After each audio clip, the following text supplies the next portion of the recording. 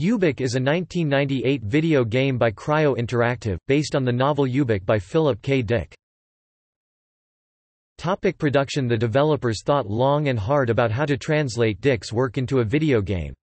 Fans of the time associated him with the world of the Blade Runner movies, so the team felt compelled to stick to this. However, they wanted to avoid a wholly science fiction route and instead stay somewhat true to the book. They thought that Dick's 1960s description of the future was more in the tone of Starsky and Hutch, whereas they wanted to update this with a Blade Runner or Total Recall dark cynicism. The PlayStation conversion was difficult due to the utilization of pixel buffering as opposed to polygon clipping.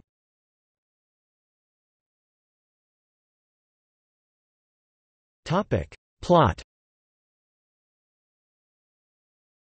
In the year 2019, Joe Chip is working for Runsiter Associates in Los Angeles, where he is tasked with preventing enemy companies from spying on his clients.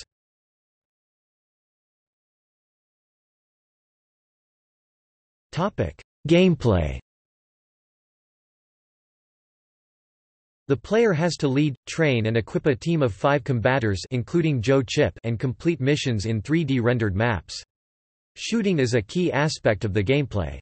The missions include killing all enemies, rescuing hostages and stealing corporate secrets.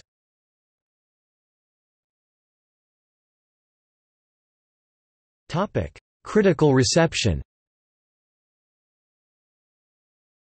John Saavedra of Den of Geek thought the convoluted plot wasn't suitable for a strategy game.